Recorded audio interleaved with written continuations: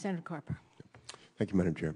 Mr. Chairman, Chairman Jaczko, in your testimony, you mentioned that the Commission has agreed to move forward on, I think, 7 recommendations, maybe fewer, maybe you said 5.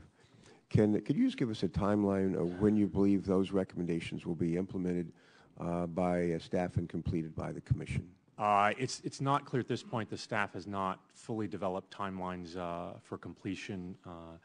The last information I received was that for the orders on some of those near term wouldn't probably be done until May or June.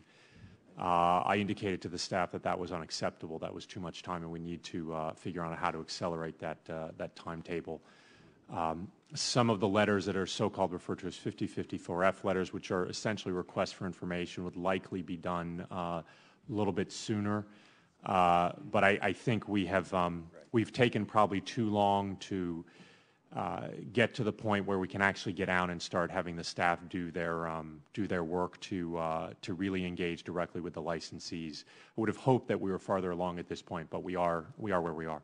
Mm-hmm. Just to follow up, I believe the Commission has stated that it hopes to complete and implement all the lessons learned from the Fukushima accident within 5 years. I think that would be by 2016.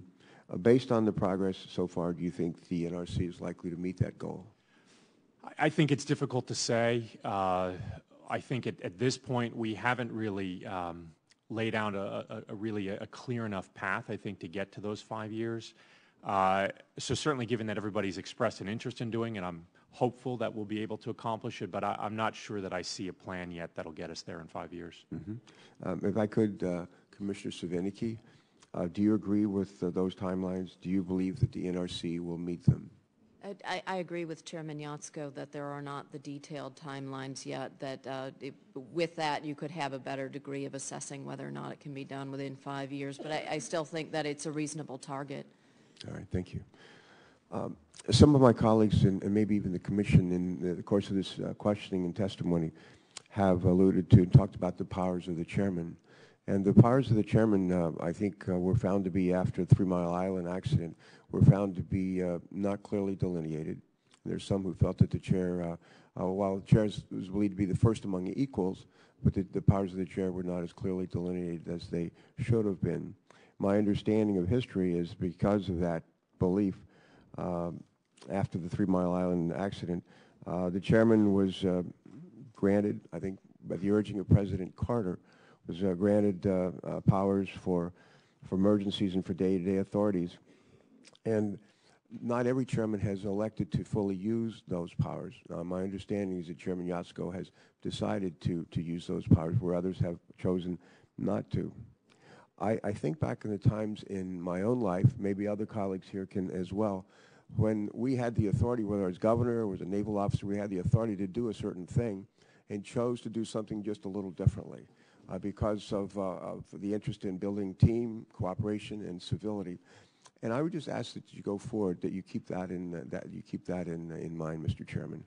The other thing I want to say is a question. A colleague of ours, Blanche Lincoln, whom Senator Bozeman succeeds, a dearly beloved colleague from Arkansas, said during her re-election campaign last year, she used to say, I'm sure the Chair remembers this, she used to say, what doesn't kill you makes you stronger. And I can't imagine what you're going through right now, yesterday or today, is something that's you'll remember fondly. But it's not going to kill you. And it may make you stronger. My question is, will it make you a better leader? Will it make you a better chair? If so, how? Well, as I indicated yesterday, some of these things that are of concern to my colleagues I found out about yesterday, and I've offered to reach out and talk to them and for us to meet as a group to discuss these issues and better understand where my interpretation of the statute or where any of my actions have been caused concern on their part. I think if they're willing to engage in that dialogue, I think that will invariably make it will make the Commission stronger, which I think in the end my leadership is defined by how well the Commission functions. And but I will say that in the end, I'm committed to safety. I would always prefer a commission in which we all agree, in which there are no conflicts and there are no disagreements. I don't think that's realistic. And I think where we have to continue to work is to figure out a way to disagree without there being personal accusations or things of that nature. Thank you. Let me conclude if I can. And in about less than an hour, the chaplain of the Senate, Barry Black, will convene a Bible study group. He does this every Thursday at around 12:30 or so.